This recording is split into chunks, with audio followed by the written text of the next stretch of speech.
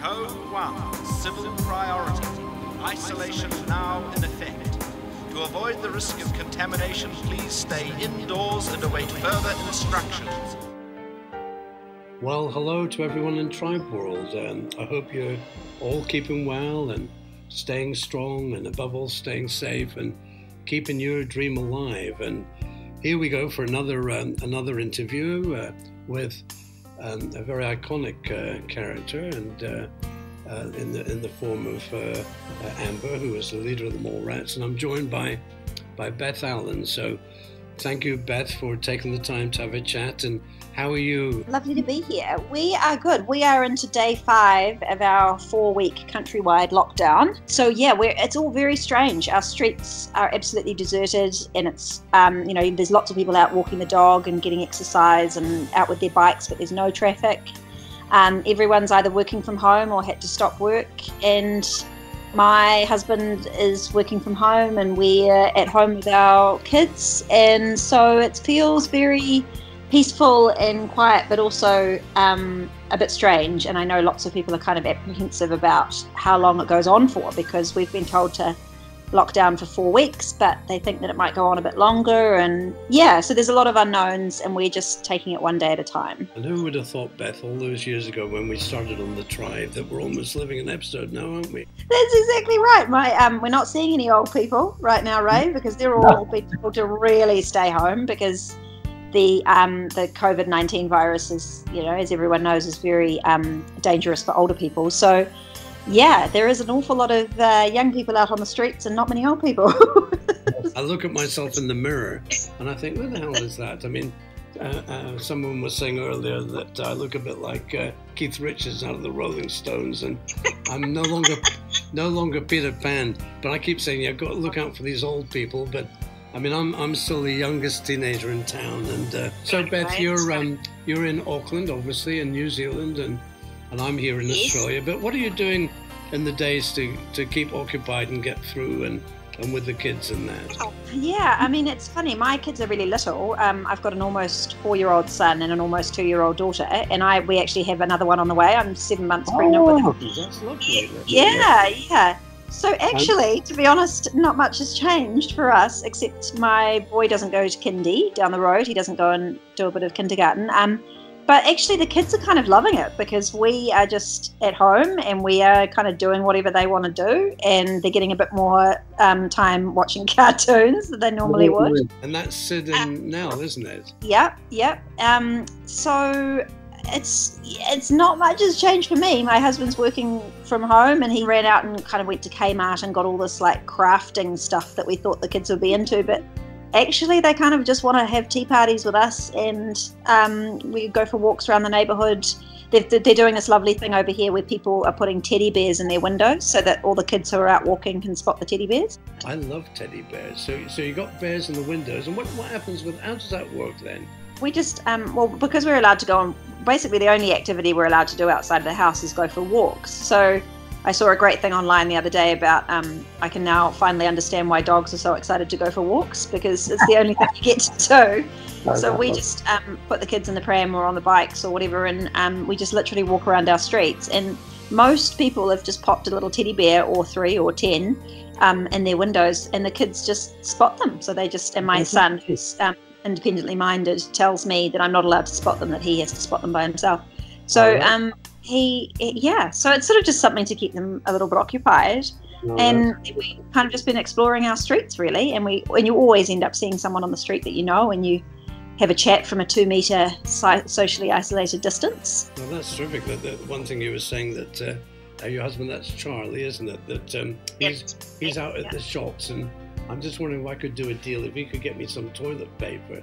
Because we've run out of it over here. What's that? Do you have much available in New Zealand? I heard this thing the other day. Someone actually interviewed I can't remember if it was an epidemiologist or no. I think it was a psychologist, and they said, the interviewer said, "Why toilet paper?" And they said, when we're freaking out about what's going to happen, we try to control the minor things, and so we go out and we go shopping because we're used to going shopping, and we think that that's going to sort of alleviate the anxiety. And toilet paper is for some reason a thing that everyone's attached themselves to. We've actually had like lots of sort of media conferences from the Prime Minister and other people, and like reiterating over and over again that there is enough food in New Zealand and there is enough toilet paper and no one needs to go and stockpile and everyone just needs to calm down. Yeah, I've got this vision of myself wrapped like the Invisible Man, wrapping myself in toilet paper so that those nasty germs don't get anywhere near me, you know. But just gotta wash your hands, Ray. Do you know, that's I'm a bit of a germaphobe at the best of times, a bit of a hypochondriac. My wife is saying, "My God, I thought man flu was bad." I mean, this COVID-19, so I'm just and so they're saying to exercise. So, you know, I've got a lot of wine. So my right arm is very healthy. Looking great. Yes. And are you exercising, Beth? Do you work out at all? I normally would be, but I'm sort of at the stage of my pregnancy where it's all just feeling a bit hard, and so and I can't drink. So yeah, it's it's not the greatest time to be pregnant. And so, Beth, you know, we've been in touch on a regular basis, and you spent some time in the States, didn't you? Yeah, we did. We actually we were due to spend more time in the States. I left New Zealand sort of 5.5, 6 years ago. So I finished on Shortland Street, and we were going to go and live in New York. But then on the way, it was supposed to be just on the way, we took a interactive, immersive zombie apocalypse show to the Edinburgh Fringe Festival. And it went bananas, and we ended up taking it to London, and we did a big season of it in London. And so we had a year there, and then we went to New York, and so we were there we were all, you know, had our green cards ready to go and kind of start our New York life. And then I got pregnant with my son. So so we just sort of decided that New York is just not really where we could see ourselves having children, so we kind of just decided to come home straight away, really. So we lasted, I think our journey to New York took about 3 years, and when we were there for about 7 weeks, and then we came home and had our family, because I didn't really want to be living in a little apartment with a little baby away from everyone. I wanted to be near my family, and so we've been home for, how long has it been now? 4.5 years we've been home. And I've been at home with my kids. I've done a little bit of work and a little bit of volunteering and stuff, but mostly we just made the call that I would be at home with the kids. And my Charlie's been busy beavering away at various ventures, and he's in a really interesting kind of software business at the moment that's going to do some really interesting things, I think. So so we're kind of living a very, very domestic mid-30s life. I mean, on the acting side, you're still, obviously with being a mum, that's I think that's the most important. I keep getting pregnant and having babies, which doesn't, which sort of precludes me from a lot of work. You're like, you know, a good boxer. I'm a big boxing fan, and a boxer never loses his punch. And an actress with your talent, you're never going to lose your talent. It's always going to be. And, like riding a bike. Some of the background, some of the listeners. I mean, I've had the pleasure and privilege of knowing you or working with you for. I'm about to be 36, so 23 years this year, right? We've known each other. That's amazing, and that went way back to Princess Vara in The Legend of William Tell. And I was saying to Adam remembered the day you came in to have a chat about it, and I think weren't you with your sister, your older sister? I might have been. I remember I flew from Auckland to Wellington to have a chat to you guys about it. I don't actually know why we did that. Did you just want to get a feel for? Yeah, it was really to. It was quite interesting because, and you'll appreciate it being a mum now. You know, if Sid was, I mean, in a few years from now, if he was going to go from to a different city, you know, we were very keen. You know, because the role of Princess Vara was very important, and you were perfect. I mean, you certainly had the talent in that, but it was really to see how it would be, you know, living away from home, and you had a wonderful spirit. I always remember, even as a young girl, you know, and it'll segue into Amber in a minute, but and how did you find doing Vara, Princess Vara? Did you enjoy that? I absolutely loved it. I mean, I think I was a reasonably independent kid, and so I don't even remember it ever being like a question in my mind that I would move out of home at 12 and go go into a TV series for 6 months, and I had a wonderful time. I had Katrina Brown, who was obviously, played oh God, what was her name? Aruna. And she was like a big sister to me, and there were various other women on the crew who were so kind and and looked after me. And then we had lovely Heidi, who was looking after me in the house.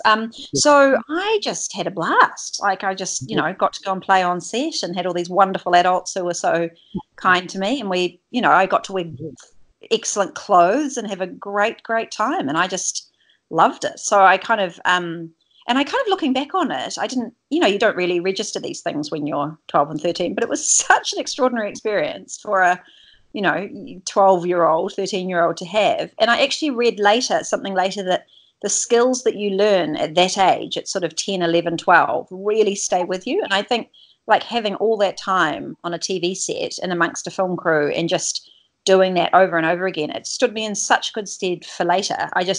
Even now, even if I haven't been on set for a really long time, I can walk onto a set and, I'm rusty, but I kind of get it all. I know about where I need to stand and what the cameras are doing and what the guy, it's just kind of like built into me now. So the opportunity was absolutely brilliant. And I made lifelong friends. I'm still regularly in touch with Katrina, and she's the main one actually. But, if I bumped into anyone in the street, we would, have a really nice chat. So it was fantastic. I loved it. With 6 degrees of separation, Katrina was up in the Gold Coast, where I'm currently about 3 weeks ago. Yes, she was on a Power Rangers junket. Yeah, and she's doing that flight because, she obviously, in addition to Aruna, she was a Power Ranger. And weren't you a Power Ranger, Beth? I was always a Power Ranger girlfriend. I got quite close to the Power Rangers, but I actually, weirdly, I played Dwayne played a Silver Ranger in one of the series, and I was his long lost girlfriend in one series of that. So that was very strange. Dwayne and I looking at each other going, "Oh, hello." That's amazing, isn't it? That it's a small world. And Beth, coming back to you as a young girl, did you always have the acting bug? Did you? And if so, where did you get it from? No. I sort of when I was about 10 or 11, I went to a little acting class with a cousin of mine, and really enjoyed it and decided I wanted to do more of it. And we were actually with old family friends with a quite well-known film director here, a guy called Ian Mune, who just put me in touch with an agent. And so I think there weren't a lot of us around doing it at the time, Ray. Like I think there was me and kind of Rose McIver and a few other kids who were child actors. But in terms of, I don't know, I just seemed to pick up work quite quickly. There didn't seem to be the kind of industry around it that there is now in terms of lots of theatre groups, or maybe I just wasn't tuned into it. So I was like 10 or I was 11 when I got my first agent, and then pretty much immediately started getting, bits and pieces. And then I'd only been working for a year or even maybe a year when I got William Tell. It was 18 months, I think, I'd been kind of doing stuff professionally. And then and then I moved to Wellington, and then started on that journey with you guys, which lasted, 7 years. I think I was 19 when we finished the Tribe. So 7 years. That's amazing. And then following William Tell, you gave a wonderful performance in The Green Dress in William Shatner's Twist in the Tail. Right. Did you work with William? Did you meet him or? No, I think you'd shot all your stuff with him before, because I think you did like 2 or 3 weeks with him. Before we asked, and then you'd sort of inserted us into the footage with him. So no, I didn't get to meet him. I would have loved to. He was a tremendous guy, actually, and we've had a couple of questions. I'm being very greedy here, asking you all the questions. We've been inundated, Beth, with questions from Twitter and Instagram and you and our Facebook page, and so I'll get to that in a minute. But I'm being a bit selfish and just intrigued. I'd love to have a chat with you and catch up, and then after that, it's interesting. A lot of fans. You were. There was nobody that I would have ever considered to play Amber than you, Beth. Because I think you're very modest when you were saying about the industry. You had one thing that is talent and a charisma and a special spirit. And also you're I was saying the other day that when you're casting somebody, we don't just cast people for their talent. I like to cast somebody with being good human beings. You know, I mean, it sounds really weird, but you know, somebody that I will know, work. I know exactly what you mean. I've done a little bit of producing myself, theatre stuff, and yeah, you do have to kind of be mindful of who you're bringing into the family, don't you? Yeah, very important, and you've always been a tremendous company person and a great ambassador for New Zealand and for our profession, and I know that many of the fans around the world who had the pleasure of perhaps meeting you on the tours will attest to that. That I'm very proud of all the cast. I mean, how you handled yourself and Thanks, Ray. Yeah, well, we were given amazing opportunities. I hope we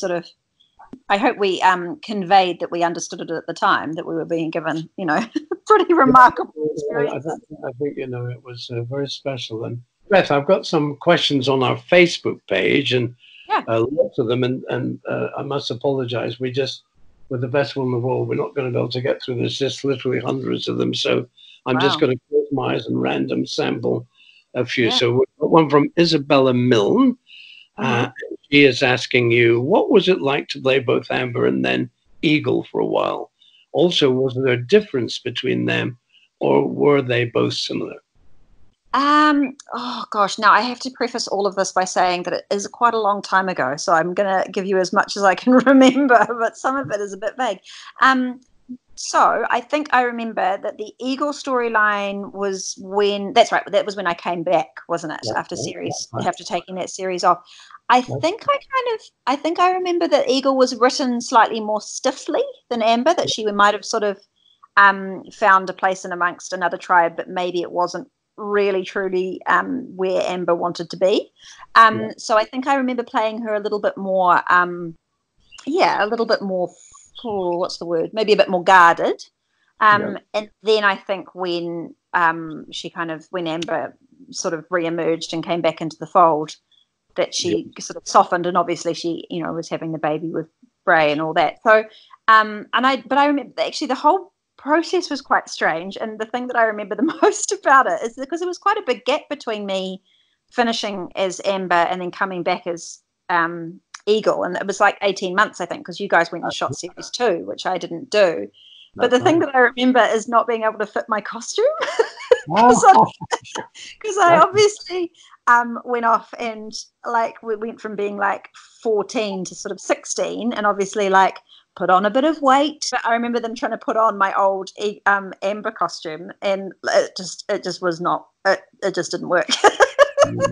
So I think actually if you look at the flashbacks in series 3 where we shot the sort of what happened after the explosion at the end of series 1, you might even be able to see that I couldn't get my fly up on my face. That's how I bet we're going to have everybody rushing to look at that thing.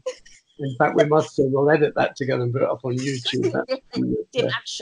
I'm almost certain that I remember seeing it and going, oh my God, I really couldn't do those pants up. Right, that's lovely. And Beth, a lot of the listeners might not be aware that the reason you didn't do series 2 was because of your education.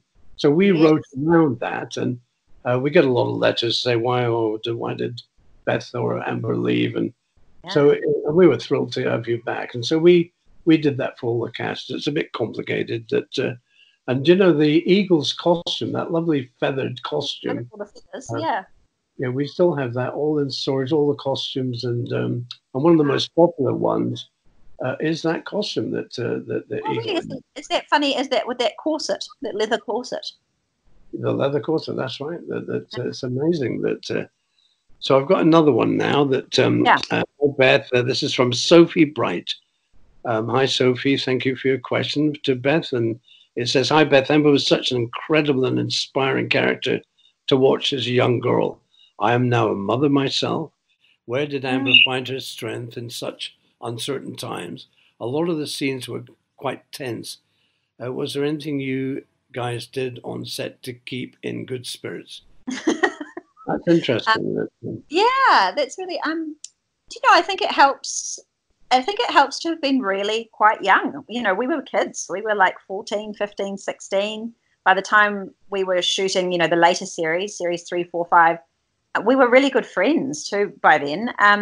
So it was kind of like we were just mucking around with mates. I mean, not that we didn't take the job seriously, but I think because we were young and kind of we weren't taking it too seriously. I think we understood that we were playing characters and that we were getting to do this fun thing with our friends, and we would, play it for the truth that it was, but then we would pretty easily come out of it and have a giggle because we were 16, or 15. So I think that really helped. And I think being busy probably just kept us putting one foot in front of the other. We had a lot of footage to get through. We were shooting quite fast, I think, Ray. We were shooting, I think I remember it's pretty standard these days, but 13 or 14 minutes worth of footage a day. And I mean, I think Shortland Street's faster than that, but I haven't done anything else faster than that. So in terms of, you just had to kind of get through it and know your lines well and do the scenes and then move on. And so I think I remember having a lot of fun on set and having a lot of laughs, but to the point where we would get into trouble. Like, it was like, it's time to.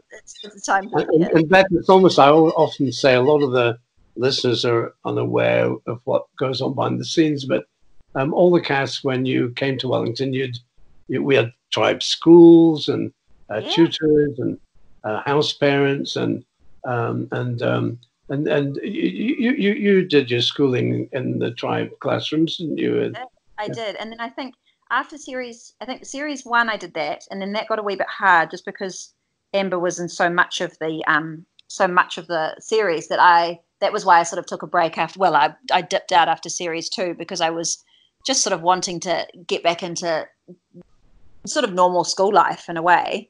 And then when I came back, you guys very kindly only wrote me in when I could film in my school holidays. So that was actually great because I would be at school during the terms and then come to Wellington and shoot, be really busy for 2 weeks and do all of my shooting, and then I would go back to school. So that was actually a really good workaround for me that you guys made that work, because I was at high school by then, and the schoolwork was getting a little bit more serious, needing to kind of do exams and stuff. So that was a really good workaround for me. That worked. That's great. Now, I've got another one here from, and I hope I can pronounce the name. This is from Scylla Evangeline Grace. What a lovely name, Evangeline Grace.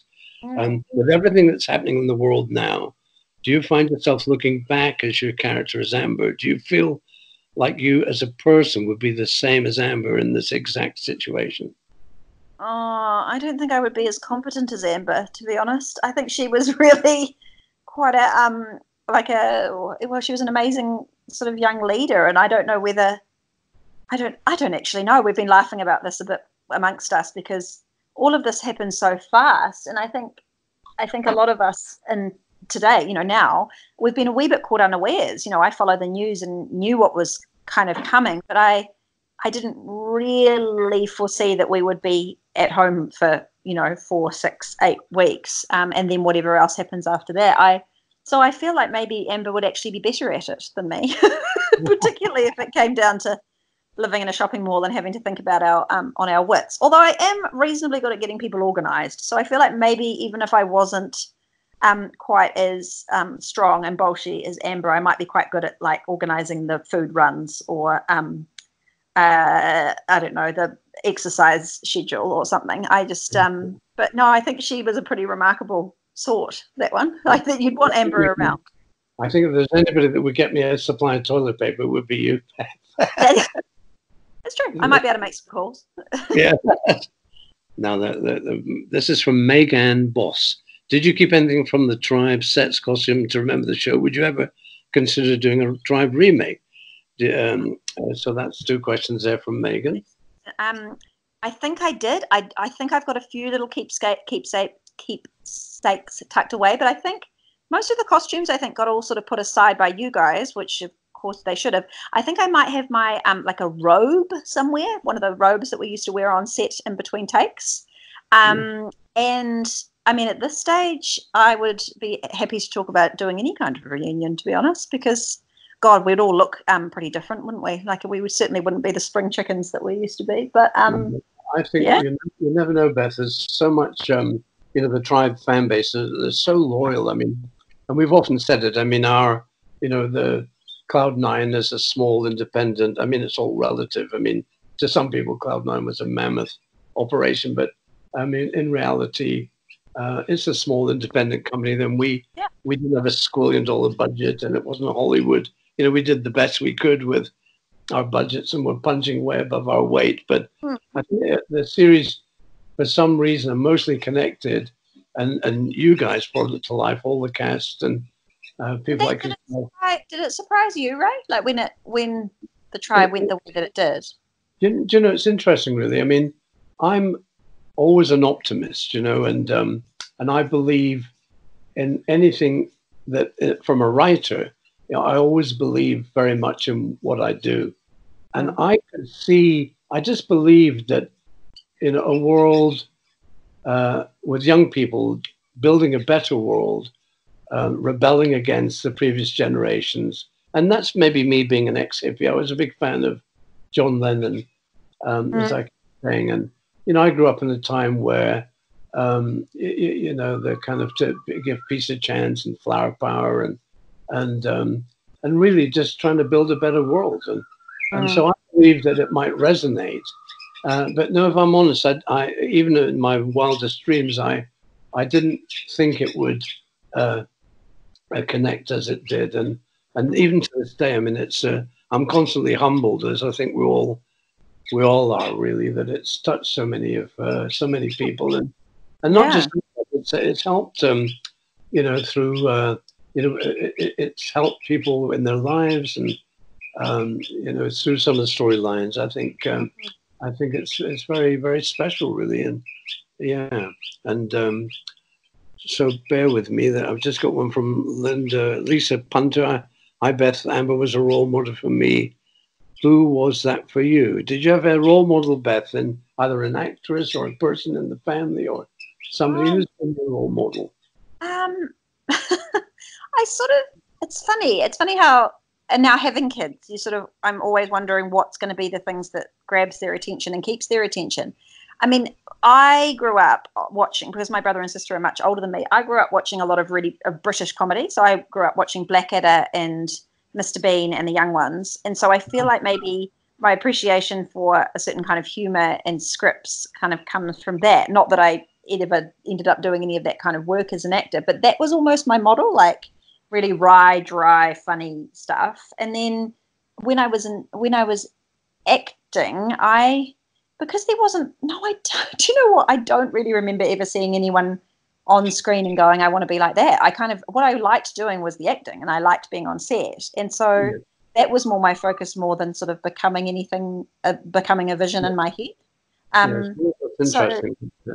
So maybe that's where being an artist and an actress, that you're able to maybe tap that into Amber or Princess Barrow, whatever character you play. And it's interesting, Beth, because we get a lot of, a hell of a lot of letters from people who actually, the character of Amber, they really modeled their own lives as impressionable young people on your character, really. And there's one girl, like I'm just searching through our Facebook, I think it was on Facebook, where she modeled her life through very difficult times on Amber, and that she almost saved her life, and that strength, and I think, it's interesting. Maybe we, being a strong female, a mother figure, I don't know, but and you played it very well. Now I've got an interesting question from Ash, from Instagram, on Ash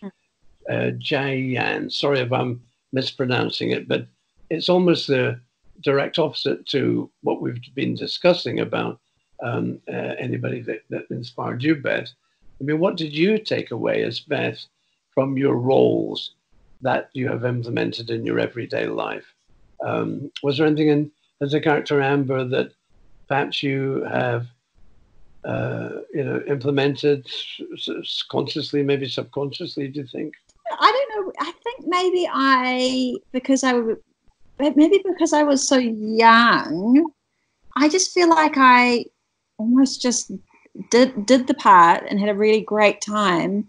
and then kind of went home and was just me. I feel like I did kind of compartmentalize that quite well. And I could definitely, it's such a hard thing to explain, but I definitely felt like Amber was a very easy access for me. Like I never felt like, I feel like she was a very, I could see her very clearly. You know, as soon as I started playing her, I could feel her and knew where she was coming from, but I didn't feel like I didn't feel like I was taking that on. I don't know whether I would have to ask like my mum and dad if they disagreed, but I felt like I just sort of really enjoyed myself and played her to the best that I could. And then I kind of just went back and became my normal teenage self and was sort of wrapped up in all those kind of concerns. So I don't know whether I could say that I did sort of take her home with me in a way. Yeah. It's good to be able to compartmentalize, as you say. Otherwise, it's very difficult. I mean, I find that when I'm writing, I mean, it's a very bizarre thing. Some of the characters become real, and it's very bloody weird, particularly when you're writing female or different. Or, one of my novels, it was a terrorist story and very dark. I can actually really understand how that would happen, and I've also had really funny conversations with writers who've written for, say, Shortland Street for a long time, and how if you've had a character on the screen for a long time and you've been writing them for a long time, you can almost never, ever see the actor as anything except the person, as the character. So even though you know that you write it, that it's a creation, you actually find it just as hard as the viewers to step away from the fact that the character and the actor are different. I totally get that. But I think maybe the blessing with Amber is that she was very capable and strong. So she was. Oh, you've got some friends there, Ray. Yeah, I've got some. Luckily we got some amazing wildlife here. That, as I say, I'm looking out to kangaroos literally at the bottom of the garden, and we've got some amazing parrots and cockatoos and lorikeets and that other bird. I don't know what kind, but it's got a beautiful singing voice. So you pick it up, and if any of our listeners can hear it, it's quite amazing. That Beth, I've got a fun question here from Donna Wheat. If you could be a superhero, who would you be and why? Oh wow. Now who do I like? I'm just trying to think of the X-Men who always. I think Wolverine's quite cool. I quite like him. I just think, being able to be a badass, and just be, super scary but super nice guy as well underneath all that rugged exterior. Yeah, no, that's good. That's fun. Now, one from Amanda Engelblum. I think it's Engelblum. Your best memory from the show, Beth? Do you have anything that sticks out, or? Just so many. Mostly, I just remember the afternoons where we would, we'd be shooting long days, and then it would get to the afternoons, and we were young, and we would just laugh. I can remember being on set with Tori and Antonia and Michael, and just actually not being able to keep ourselves together because we would lose the plot about something and just end up in fits of giggles. That's what I can remember, is just having a lot of really fun times with nice kids on set. And then the travel that we did when we were a bit older and went and promoted the show, and we just got to go to these, we went to I think I went to 8 countries in 5 weeks or something. And got to sort of be out there traveling when you're 18 and with your mates and staying, but also working and staying in nice hotels and having a lovely time. It was a really good experience. I mean, when we were chatting with Danny, he found it a bit bizarre to be out there and to arrive at an airport and to be signing autographs and people recognizing him. Where in New Zealand, of course, he'd come back and nobody would know who he was, and it was a bit of a weird. Did that affect you a similar way? Did you find it a bit strange to? I think I kind of found that sort of when I did Shortland Street, which is is a popular show here. That was when I sort of found the recognizability stuff happening. Yeah. And actually, I was pleased that I didn't have that when I was young. I think that would have been quite hard to deal with. yeah, so I think that was a real blessing that we were pretty anonymous with it in New Zealand, and then, had these amazing experiences of walking into airports with 1,000 kids screaming at you.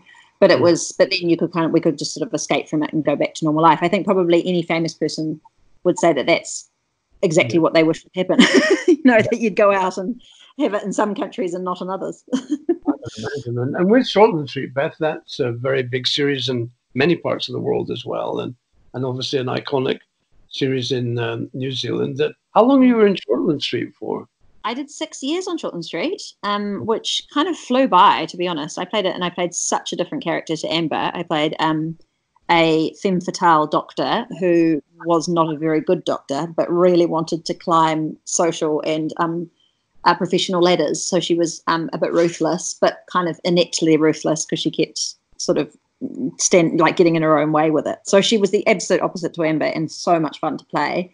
And she sort of almost ended up being a bit of a comic character, because she would try and do these complicated schemes about how she was going to get the next boyfriend or the next job promotion, and she'd always stuff it up. So it was completely different and a lot of fun. That's great. But I've just got one from Octopus, is it? Bear with me. So my best friend and I are from Ireland, and the series has played a big part in our friendship. So we're going to get tribe-themed tattoos. Wow. Amber was always my favorite character, so mine will be based around her. Any thoughts on what I should get? Oh, my face on your back, like a huge picture of my face.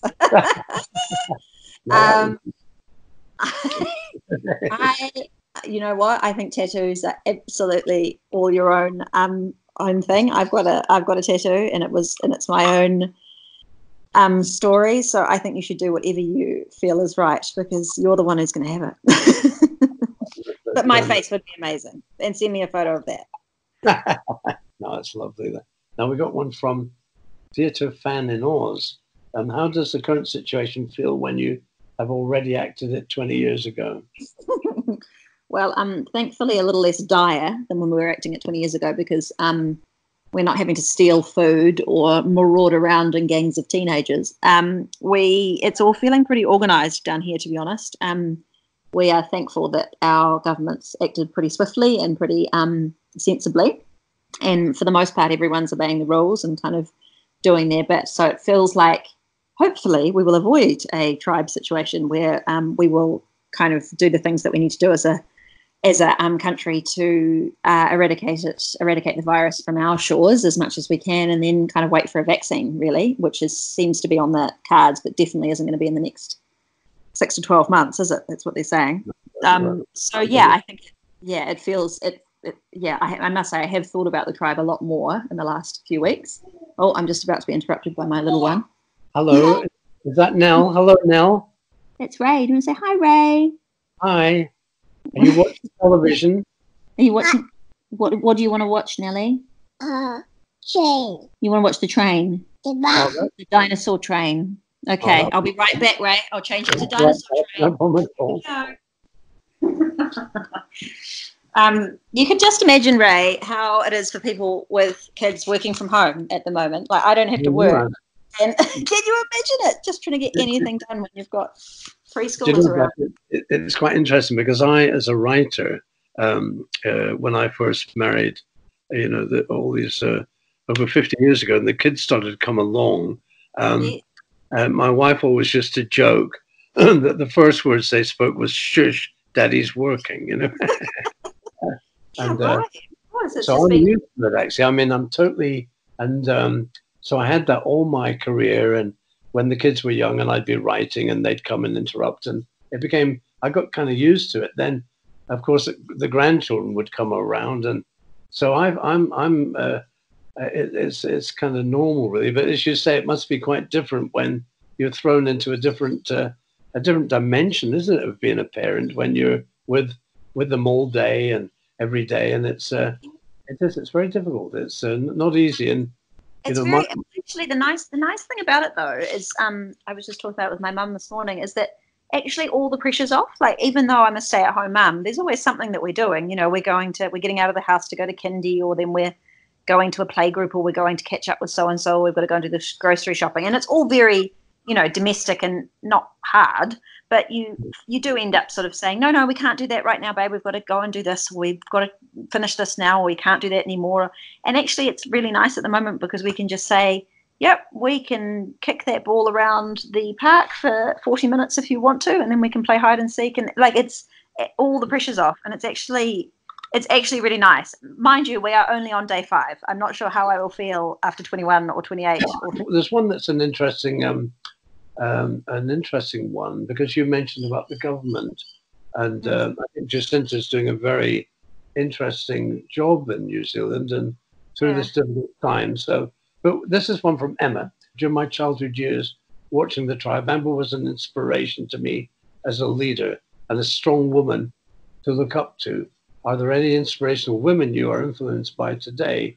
Oh, well, isn't that timely? Absolutely, Jacinta. I think I think when she came into power, a girlfriend of mine said to me, I think I know what it feels like to be a white man now, because there's someone in charge who looks like us, and I can see why you get used to this.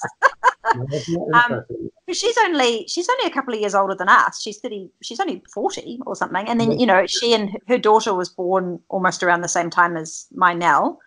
And she's out there talking about being kind to each other, and you know, they had this great press conference the other day where one of the journalists said that they're hearing from people whose landlords have tried to put the rent up while we've been in lockdown.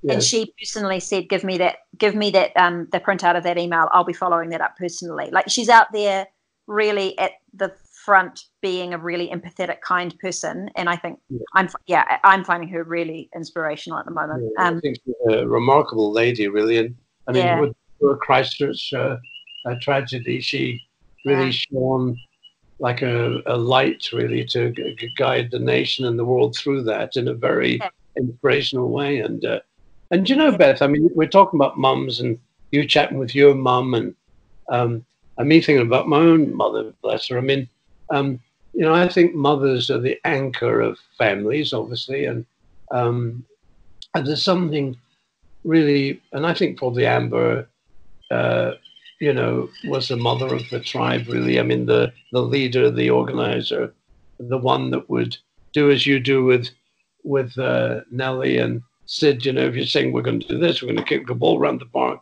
it's organizing and having that compassion and that love and that care, and as indeed you're doing today. I mean, it's lovely and very touching for me to see you, you know, go off and look after Nellie, and it's lovely to hear her voice, what she's needing from you, and so yeah, I mean, I think every motherhood is really inspires me as a man. I have to tell you that, see my own wife and my daughter as a mother, and I think it's the anchor, really, and perhaps there's something, I mean, I don't mean to be sexist in any way, but I think Jacinta brings that kind of, I don't know, she's the mother of a nation. I mean, it's weird, you know, just at this time. I've been reading a bit about her, and how it's interesting that we sort of assign these the traits that she's displaying, like kindness and compassion and empathy, and we've decided that those are female traits.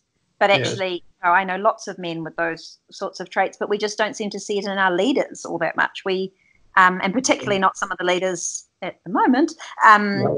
But for some reason, we've just sort of accepted that that's what a leader has to be. You know, not those things. And actually, you can lead very, very well, displaying, you know, stereotypically female traits. It's And that's the thing, segueing back to the tribe, in the writers' meetings, Harry and the writers, and particularly myself, I always wanted to, you know, again, with the theme of young people building a better world, to not be stereotypical, and to have, and that's why we explored a lot of, all the characters were the male characters were a bit multidimensional, would express their feelings, talk about their feelings, and and it was always, rather than post-apocalyptic and dystopian, you know, it was very positive. It was full of hope and you know, and really celebrating, whether you call it a tribe or a family or, you know, human love, really. And Yeah, and maybe isn't it that, interesting that if that's what you, as you say, if it's you intended to go against the grain a little bit stereotypically, I wonder if that's why some of these characters like Amber really found an audience, because I don't know, Ray, but was there much around like that in terms of, you know, not strong? really. I mean, it's in those days, and again, you know, there's a lot of, you know, I think, you know, there's a lot of lowest common denominator, what I call karate chop television. Nothing wrong with Power Rangers and that type of thing, but there's a lot of special effects and gadgets and gimmicks. And, you know, for me, what works better is human drama, where we can explore all those themes of social justice, self-reliance. I mean, the judiciary system, even spirituality through The Guardian, or rebellion through Zoot, you know, where we, and maybe, you know, if we could really, again, you never know, but the fans would know better, I suppose, why. But it certainly touched them in a, like no other series I've ever been involved with. And, you know, Yeah, not around me. the, Yeah. no, it's just, and maybe that because it is, you know, and even for the fans now themselves as parents, and you for Sid and for Nellie, to what world will they inhabit? And Yeah. you know, Yeah, and also like what are they consuming too? Like that's the interesting, as a parent, you know, at the moment it's all cartoons, but in a few years' time there's going to be different kinds of content. So I kind of also wonder what it was like for the parents of the kids who are watching the tribe, and like and it might have been a really useful way to have, you know, conversations about difficult topics. You know, like all of those things that were kind of taboo, and you know, we kind of push the boundaries a bit and push the envelope, and I think we did it, Beth, with, you know, and that's what I'm proud of, all the cast and crew, with passion and integrity and sincerity, really. I mean, it was something that we did, and I'm, as I say, I think that it's something I'm very proud of. And I mean, it's sort of, it's funny, isn't it? Particularly because a lot of us have gone off and done other things with our lives. Is like for me now, I mean, I was, you know, I acted for I was lucky enough to act for a long time after I did the tribe, and now my life is so different. You know, it's so domestic and kind of looking after kids that it's such a like a crazy, it gets crazier for me the longer I get away from it. Like when I now meet people, they don't meet me as an actor, they meet me as a mum. And so when someone actually, now when someone stumbles across the tribe it's on Lightbox over here, and I'll say, oh my God, my kids started watching this series and you're on it and you're so young. And it's such a uniquely, almost a New Zealand experience, like having done something like that and it's on the telly, and then you kind of can quietly kind of retreat into a different life quite easily. It's a great story around the dinner table for people that you're getting to know. That's right. Well, Beth, I appreciate you taking the time, and I'm sure that it was really nice. It was really nice thinking about all those times, actually, and kind of you know, you don't day to day, you get into your own bubble, and it's been great to talk to you. I mean, it's interesting. A lot of the tribe fans were always asking, will there be a reunion? And I was going to do something on the vineyard to get everybody together after 20 years, and ironically, who would have thought that we'd be living this life now after on the 20th anniversary? But Beth, is there anything in closing you'd like to say to the tribe fans at this time? No, I think just know that we, even if we don't, even if I'm not, I mean, I'm not particularly present on social media because that I'm a bit more sort of private than that, I think. But I do sort of key into it occasionally, and it's, I mean, it just keeps blowing me away how people people do find meaning and value and stuff in it that, you know, that all these years later. And so I do really love seeing it all. And and just, I guess to you, Ray, just want to thank you for, you know, what a fantastic teen years that you gave us by giving us the opportunity to work the way that we did. We were really lucky. So it's just been really nice to connect. Very, very good of you to say, Beth. And you know, I was reflecting this morning on the interesting with the eco tribe and Eagle, you know, where I'm a big fan of the Gaian hypothesis, which is an evolutionary element where we evolve, we adapt, and possibly this is a good leveler in a positive way. To think that maybe in this fast-paced material world that we have forgotten about Mother Earth and the natural world and what is of true value, and that's to, like Jacinta says, love each other, care about each other, look out for each other, and embrace what is true value, and that's family, and for the future, I mean, the environment and all that entails, and so maybe out of this can come some good and some, and that we should all, I think we all share the same message to the fans to stay safe and to don't get too frightened. If you're being told to stay inside, please stay inside. That's right. That's very important, and just have hope. Don't ever give up, and take it one day at a time, and don't let those that are feeling a bit anxious. It's understandable. We are talking about that a lot amongst our our family and our kind of the families around us, that we are worried, and but we also just forcing ourselves to just thinking, what are we doing today? What are we going to do today that makes us feel like we're connected and happy, and keeping the kids, in a positive frame of mind, and that's sort of all we can do today, because there is a lot of unknowns, and I think one of the things for me has been a great experience is watching everyone around us also just figuring it out. That that while we often look to the media or politicians or whatever to have all the answers, there is some really great leadership happening, but they are also saying to us, this is what we think we can do, and it relies on all of us as a group to do our bit, and after that we have to just wait and see and hope for the best. And so I've really enjoyed that kind of community and the community feel, and we're actually all in this together, and we are all just having to hope for the best. It's a collective consciousness, and hands across the world, and together we can all get through it. And well, Beth, thank you very, very much, my dear. It's lovely to catch up and speak, and thank you on behalf of all the Tribe World, your fan base, for taking the time, and I'm sorry we didn't get to all the questions, but there's another day. So onwards and upwards, and as we say, Beth, keep the dream alive, everybody, and just take it, as Beth said, one day at a time, and all will be well, I'm sure. That's right. Thanks, Ray. And lots of love to you, and thank you. And you look after. Don't go to the supermarket unless you have to. Yeah, that's for sure. I'll get those toilet rolls. Yeah.